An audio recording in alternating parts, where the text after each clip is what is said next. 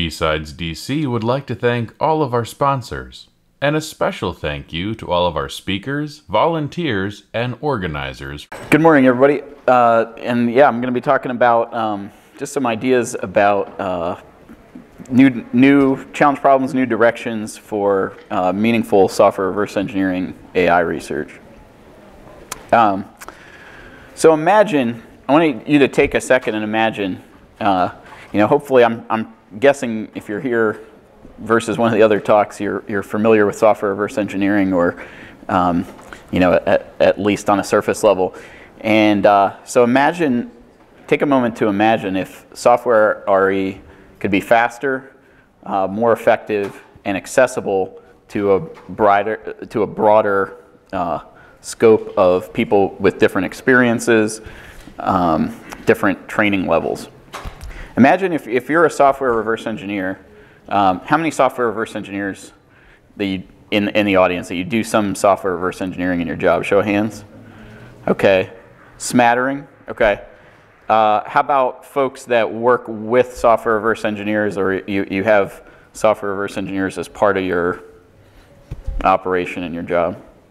Okay, some more. So some familiarity there. That's good. So if for the software reverse engineers, imagine that you're working, you have a tool that when you load up a new binary in your disassembly tool or your software tool, you automatically get meaningful descriptive labels of the code that you're looking at in easy to read text. Imagine that when you load up a new binary that you're going to analyze and reverse, you get a well-labeled software architecture diagram. So not just descriptions of each module, but also well-labeled flows and connections between each module. It sounds kind of far-fetched, sounds kind of crazy, but that's what I'm going to talk about today. Imagine for the rest of us, imagine that you are able to imagine that you have a tool that is able to meaningfully describe to you in natural language, what a piece of software is doing, how it works, and it's actually thing actually works and it's reliable. Imagine how that could change InfoSec. So that's kind of what I'm going to be talking about today. I'm going to be talking about in software reverse engineering, what problems I think we should consider solved problems. That's from a research perspective. From a research perspective, a solved problem is one that has been reduced to practice for a given scope. I'm going to go quickly through that. The gaps between sort of the solved problems in reverse engineering and the existing software reverse engineering process, and then hopefully that motivates what problems to work on next, and talk a little bit about how to get started on those things. So just a quick bit of background. So at APL, the reverse engineering research that we do, it's the work that I'm involved in is vulnerability analysis for embedded systems. So regularly what happens is we sort of have like a trusted agent or evaluator role for the government. So the government will bring us a military system that's designed by a contractor, a group of contractors, and say, evaluate this, does it have any vulnerabilities in it? And usually it's kind of a mix of contractor designed and commercial parts, and they'll say, hey, does it have any vulnerabilities in it? The best one is when they say, sometimes it's, we're about to put this on a ship. The best one is, hey, this is already out there on the ship, and does it have any, vulnerabilities in it? So that's kind of the world that we play in. It's a little bit different from, say a day-to-day, network defense or malware kind of RE, and it's also a little bit different from, from reverse engineering vulnerability analysis on on PCs or phones. we're often in kind of the bare metal or RTOS world. And because of that, because of working with complex systems and these embedded systems where we don't get a lot of debugger access, it's sometimes hard to hook up to get like traces or things like that. That kind of motivates our thinking. We end up having to do a lot of our analysis in static analysis, right? Where we're just like staring at code. We're the folks that stare at code. That's kind of what we do. So I think that gives us kind of a little bit of a unique perspective into some of the hardest challenges in software reverse engineering, especially static analysis.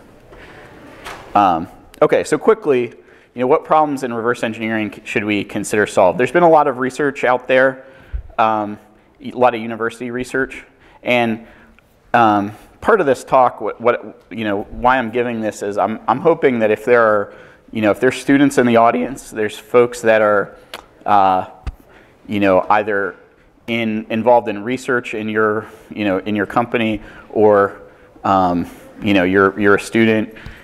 Maybe you're currently a student. Maybe you're thinking about adding on a degree. That you'll think about this kind of research, and this might be something that you choose to pick up, in those pursuits. So anyway, what should we consider solved? I will argue there's been a lot of different. If you look through the research coming out of lots, different universities, there's a lot of things in that have been done in static analysis. But the main things, over the past decade or so, the main things that are the most useful that have come out of research is decompilation and function-to-function matching. And so I'm talking about that kind of quickly. I mentioned here, there's also a lot of work in combined static and dynamic analysis approaches. So that's the kind of thing where you have your static disassembly of the code, and you also have the ability to hook up a debugger and capture trace information, and then you kind of mesh that data together to make sense of what's happening. Since we don't do that a lot, I'm not in a really good position to kind of evaluate the state of those tools, so I'm just going to sort of punt on that and focus on the other two. Quickly, so if you're not familiar, decompilation is the idea of taking binary code, which most of the time in the embedded world, we're working with C and C++, what started out as C and C++ source code. And decompilation is taking the binaries and translating it back to C code or a C-like form. As of a couple of years ago, there wasn't much out there, and there wasn't much out there that was free. So now you can see across the top, IDAPRO, Ghidra, RetDeck, Relic, Anger Management, and Jeb are all out there. Jeb and IDAPRO are the ones that cost money. But now, especially with Ghidra being released this past year, Ghidra now is basically a fully featured decompiler that works for every architecture that Ghidra supports. So that's pretty awesome, and open source, available to anybody for research. So that's kind of a big deal. Decompilers, they all sort of work the same way. All of it traces back to a researcher named Cristina Cifuentes. In 1994, she wrote a PhD dissertation on the decompilation process, and which you can see up here, and it's basically all of the tools follow her process. There's been improvements in different stages of it, but all of the decompiler research, everybody says, we owe everything to Christina's original doctoral dissertation. So just quickly, the way these things work is they take the binary code, they lift it to an intermediate representation, and then they each kind of have their own intermediate representation. They reconstruct the control flow graph and the data flow graph of the function, and that gives them like a high level abstract syntax representation of the function. They all sort of work on a function or subroutine level, and then they use that abstract representation to output the final code. The thing of it is, from a practical perspective, decompilers always output blank code, right? So reverse engineers, we spend a lot of time staring at, we used to spend a lot of time staring at assembly code. Now we can spend a lot of time staring at blank decompiled code, which is a little bit better, but it's not really fundamentally changing the speed at which we reverse engineer things. We still have to kind of stare at it a lot. It takes a long time to kind of understand what's going on. It still takes a lot of training to really get what's going on, inside a binary. So the other kind of solved problem is function matching. So that's like where you have a function and you've either analyzed before or it's a library. So sometimes, sometimes people take open source libraries like, say, OpenSSL, and then they integrate it into their code.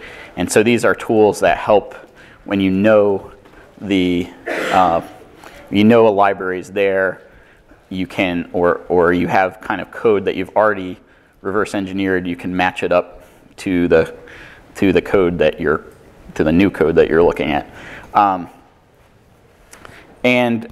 These, they work fairly well in most use cases. There's kind of improvements that could be made to them, but they work pretty well for kind of day-to-day reverse engineering. I forgot to mention too, so I'll put out my slides after this, and you can see that I've got everything kind of references all the way through, so you can certainly check out the slides and check all this out later. They sort of all work in the same way. They take the basic blocks of the function, and then they take some signature of that, which is like lossy compression, so converting the bits and bytes within a basic block into a hash or some compressed representation, and then doing basically a graph match. So taking the control flow of two graphs and matching them that way. Then they'll also kind of go back out one level up to the function to function call graph and compare the two that way. Point is that they work pretty well, and we should keep working on decompiler research. We should keep working on function matching research, but we're not going to incremental improvements there aren't going to make a fundamental breakthrough in the speed of reverse engineering. That's sort of my argument. Okay, so what are the gaps between our solved problems and our existing process? So how do we do reverse engineering? How do reverse engineers operate? And what are the gaps between the tooling and our existing process? When you ask people, what is software reverse engineering? Most people, software reverse engineers get this brilliantly artful PowerPoint diagram in their head, where they're like, okay, so we stare at this assembly, and then, I don't know, we kind of understand it. We stare at it for a while, and then eventually, light bulb, and we kind of figure it out, and we know. So I try to think about our process as somebody at APL that kind of, I'm constantly kind of consulted to think, if people saying like, how do we make this process faster? What is the process anyway? So I've kind of thought about this a lot. I would argue that reverse engineers, when they're analyzing code, that they work on at least 5 levels. And so kind of represented in the diagram here. So we start out looking at, start out looking at assembly code, and then we kind of work our way up to levels of abstraction until we kind of understand the higher level functionality of a piece of code, right? So, at the lowest level, we're looking at, disassembly opcodes. We start to look at the, sort of a high-level construct like, if-then statements, for loops, that kind of stuff. And we go up to a function level, right? So, we're familiar with looking at subroutines, functions. Functions are then grouped into libraries. So then we have, okay, this set of functions is, these are related, and this set of functions does something different. They're all within this binary. And then finally, once we get all that figured out, at the top level, we can then say, okay, what are the pieces of the code, the main, in our RTOS environment, that's usually like the user-defined threads that are doing the main functionality. If it's malware, you might have your main threads of execution that are calling into all those, all those libraries, all those areas of code underneath. So that's kind of the areas that we operate in. We constantly are bouncing back and forth, right? So we're not, it's not a linear process, right? We're digging into one function, looking at some opcodes, saying, okay, this is adding something. Okay, I see this is adding up all the numbers in this buffer, and then then we're saying, oh, okay, so that means that this this function is a checksum function, and then if I bounce up even higher, that means, okay, they're pulling. I can see at the top level they're pulling out the payload and checking the checksum or whatever. So we're constantly kind of bouncing back and forth, but what we're doing at each level is we're translating from code into natural language, right? We are looking at opcodes and we're making comments about what the opcodes are doing. At the function level, we're saying, okay, this is this is what this function does, this is what this subroutine does. And eventually, when we get up to the top, so if you're a malware reverser, when you get up to the top, you can say, oh, okay, I finally understand how this thing works. I understand the components and the general flow. I can write my report. Maybe for us, it's the same thing. It's okay. I've decomposed it. I can write my report. For us, it might be I understand the general flow, and now I can target one particular area for vulnerability analysis. But that's kind of that's really what we're doing in software reverse engineering. So we're bouncing back and forth between these layers of abstraction, working our way up, but we're translating, into natural language at each stage. And so when I think about this, there's a lot of people, because reverse engineering is so hard, it's a difficult, it's a difficult process. It's a thing that requires a lot of training. It requires a lot of layered skills, so like skills you pick up doing one thing and you kind of add on. And because of that, there's folks out there who are like, maybe we can just get rid of software reverse engineers altogether. Maybe we can just like take them out of the loop. I don't think that's a very realistic goal. But I'd like to think of it as, what could we do to make reverse engineering accessible to more people? What can we do so that it's not a thing where I have to have all these levels of training to even kind of, get started in it?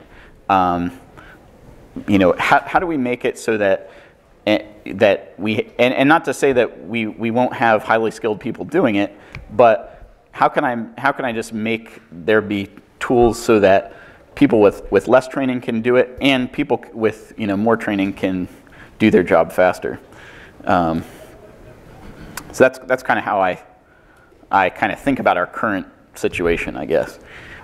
So what kind of problems should we work on next? My argument is basically to make software reverse engineering faster, we need tools that provide information to an analyst in natural language, right? We need to we can speed up the process that we have, which is essentially a code to natural language translation problem, by developing tools that do pieces of that problem in an automated way.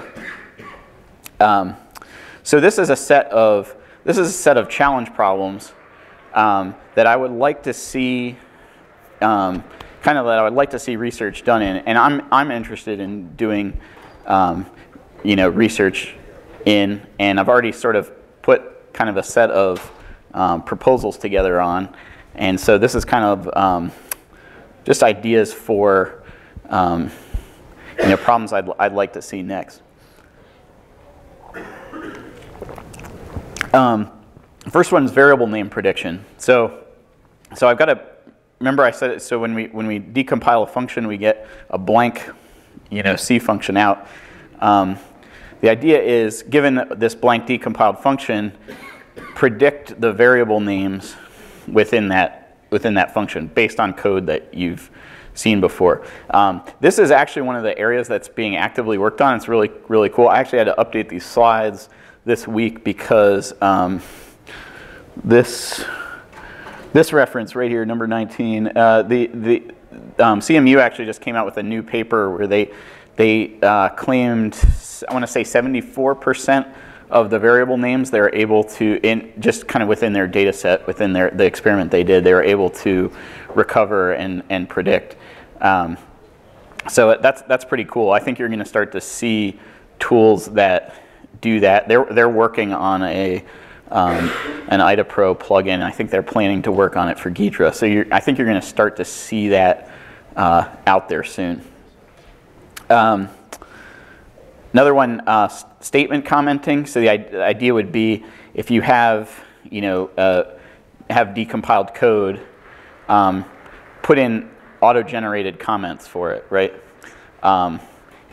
Look at what the basic blocks are doing. Give me a meaningful if I've got an if-then statement or I've got a for loop, give me a meaningful comment that's saying, this is checking this is checking the state of the serial port, or this for loop is iterating over all of the bytes in a buffer or something like that. Give me some meaningful natural language text for each statement in a function. You'll see these problems are kind of moving up those layers of abstraction that I talked about. So function summarization, at a function level, given a decompiled function, output just a summary of that function and what it's doing. Summarization is actually a difficult, if you talk to natural language processing people, summarization is kind of a difficult problem anyway. If you're familiar with like Google Translate, so the way that they train Google Translate is they have things like BBC articles where somebody wrote an article in English and then hand translated it to another language, so you've got a very high fidelity translation, and then you can train on those things. Summarization is difficult to train on because you don't have a data set. There aren't big data sets of things where somebody has hand summarized an article or something like that. It'd be cool, I don't know if they could train on Cliff Notes or something. So that's a difficult problem anyway.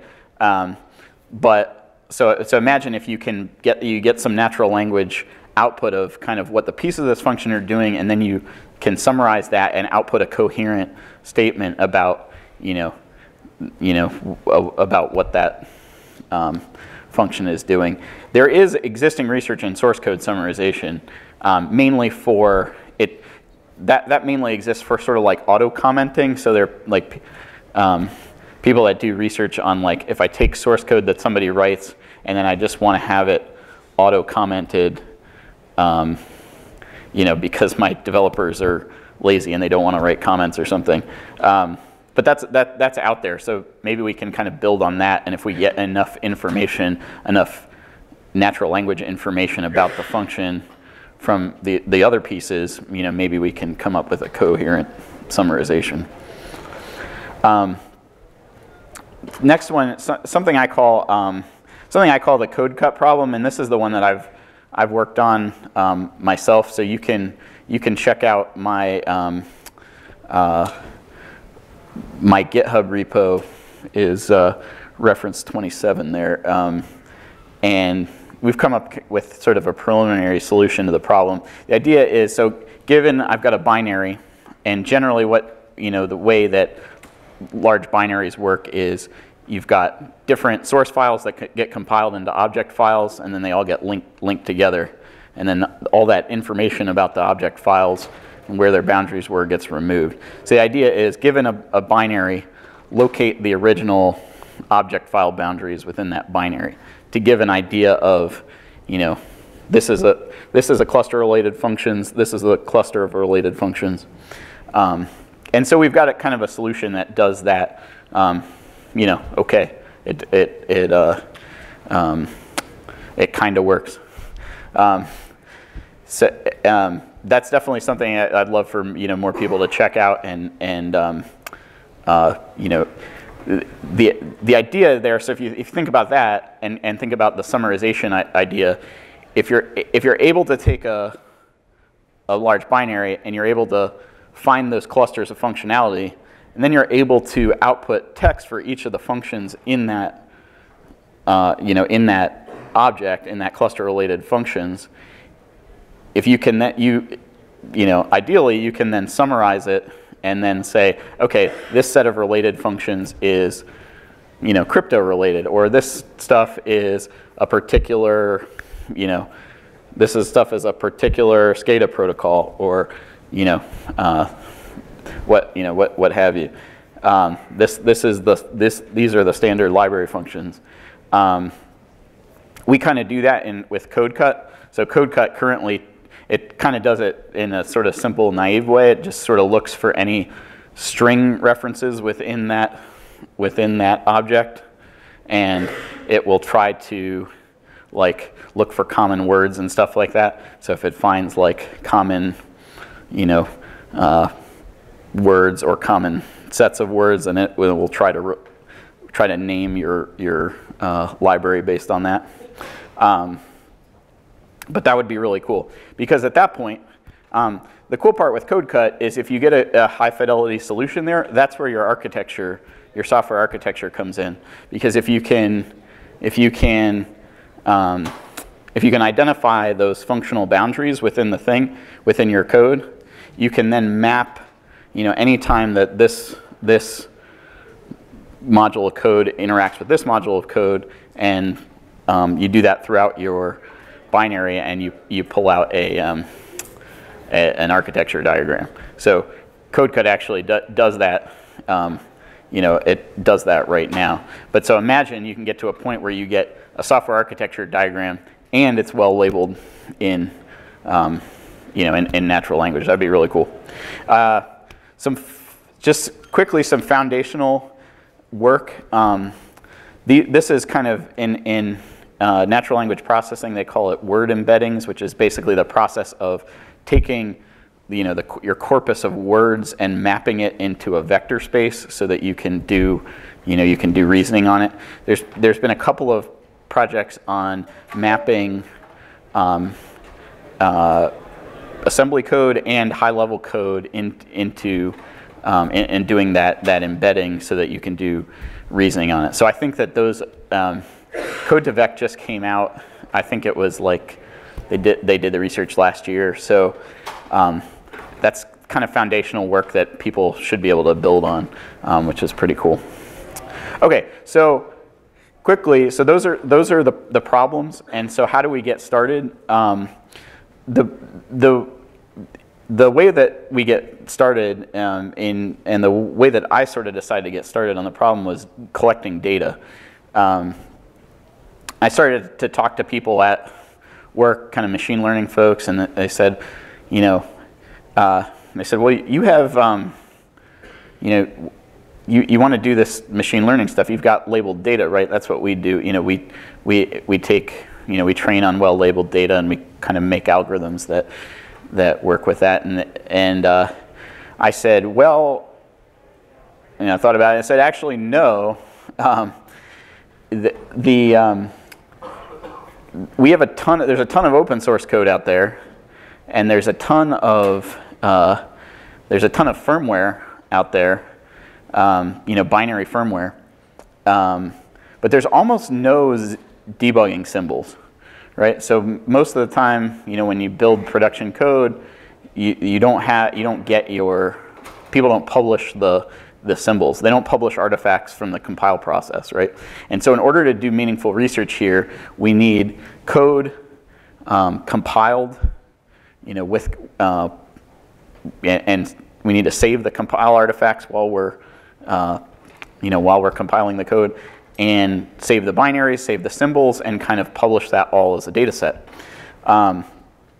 Ideally, for my research, ideally it would be cross-architecture, right? If we've got so many things out there that work on you know, Intel code, but you know, we port, and maybe it works for ARM because of phones, but if we port it to, you know, the next architecture, or we just can't port it to the next architecture, it's kind of purpose written for those architectures or whatever. So ideally, I would like to have a, you know, data set that has many architectures in it, so it doesn't just get overtrained on Intel code.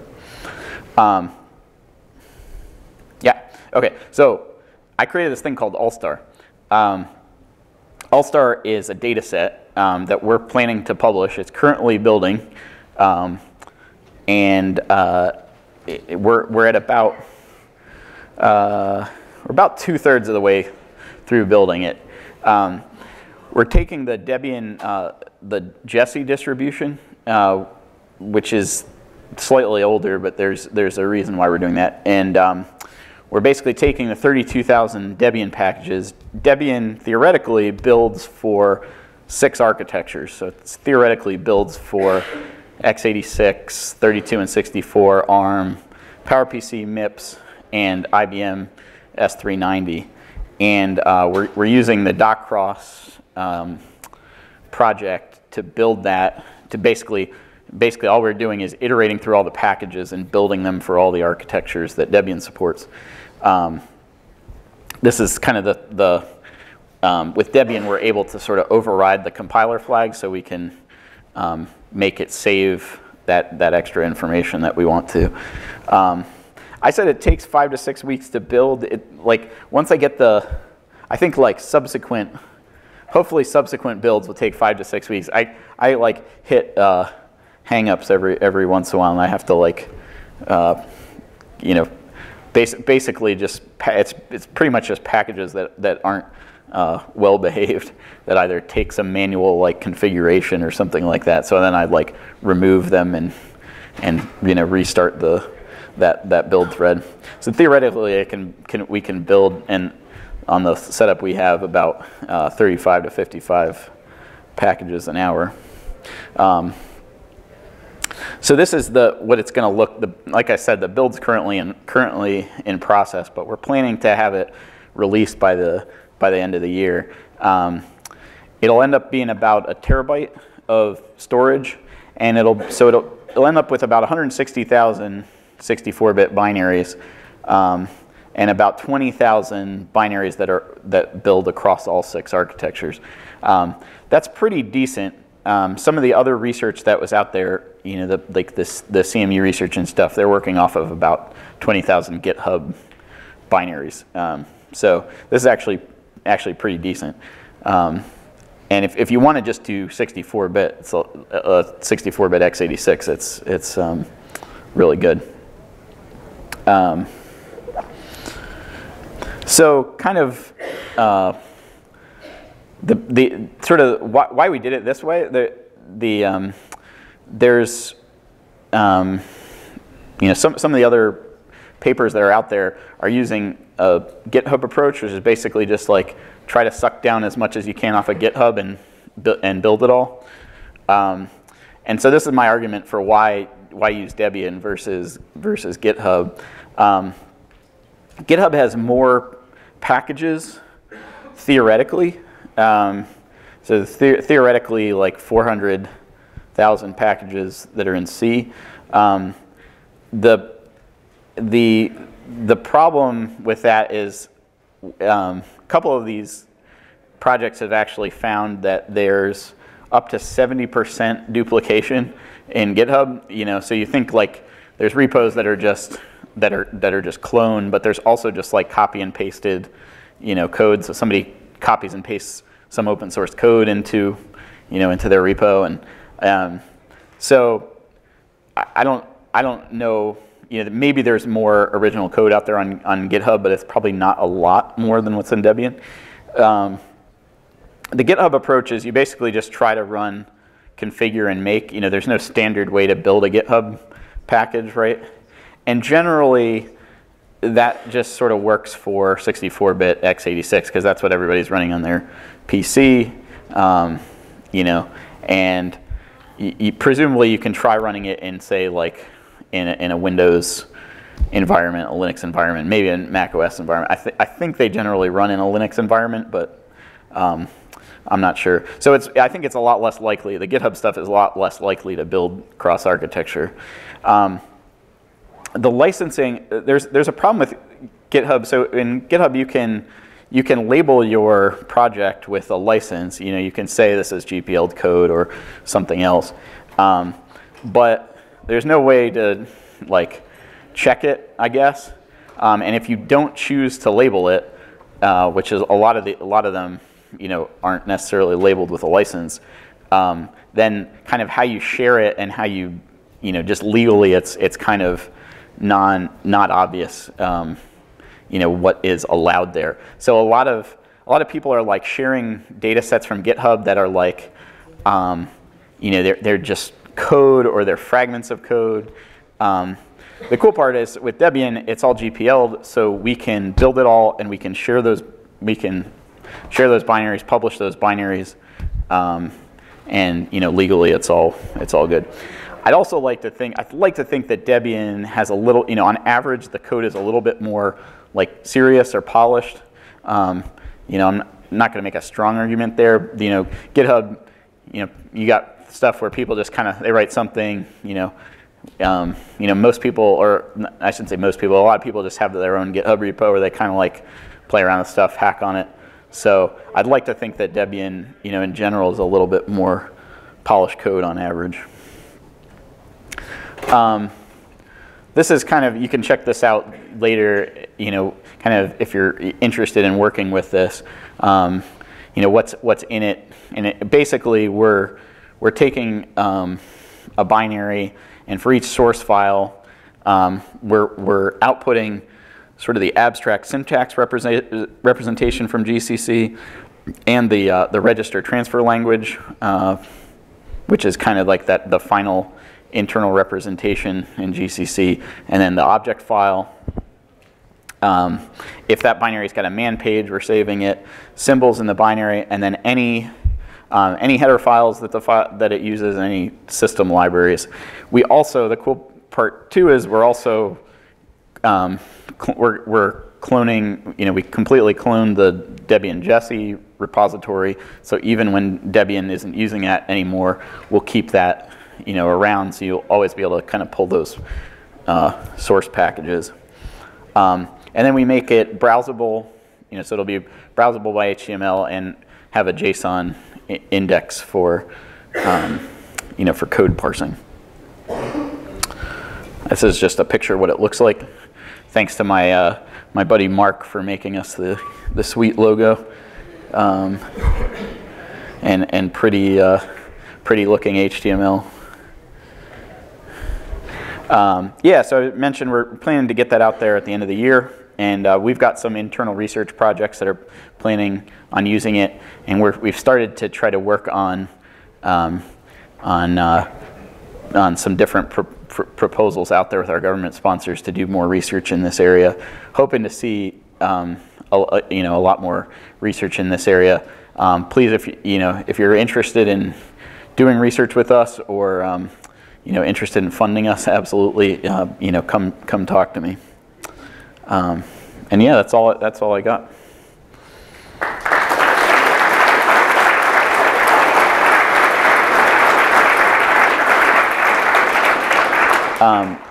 I would like to say I'd like to thank everybody. First of all, thankful to my folks in management at APL, in my line management for all the reviews and working on this. Folks in my program management that funded our research. I'm also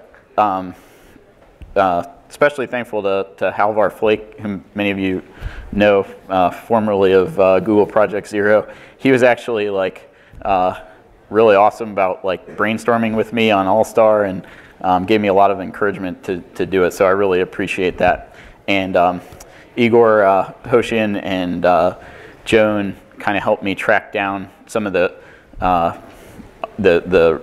resources and references that are in here, so I wanted to thank them as well. And I think, Chris, I got time for questions. Okay. I got a question in the back. Did you say how can you hear about it when it's finished? Yep. So good question. You can follow me on Twitter. I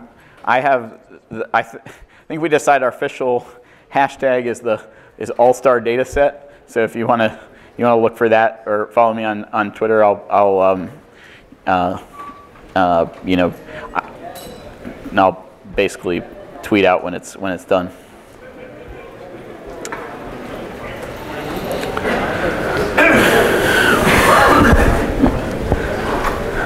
Given your focus on embedded systems, why did you choose to do a whole operating system user space as opposed to multiple OS kernels? That was a really good question. The question was, given my focus on real-time operating systems, why choose to do a Debian, which is basically it's a general purpose operating system and a bunch of user space binaries. The reason is there isn't anything that's quite like that, and I'd love to kind of brainstorm it more. There isn't quite anything quite like that in the RTOS space. There are some RTOSs that are like cross architecture. One of the ones I looked at is free RTOS. The problem is that they don't necessarily have a consistent, like free RTOS in particular didn't have a consistent build process, across the different architectures. And it's also a question of then the volume of code that you would get. Really good question. I would love for there to be such a thing, and I could see us doing finding data sets like that. I think that might be a good place where, if you get kind of a initial thing working and then you would, evaluate it on a smaller RTOS focused data set, I think that would be nice. So yeah, that's sort of my thinking on that.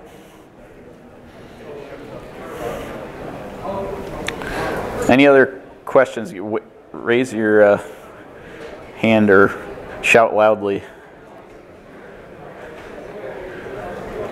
All right, cool. Thanks, everybody.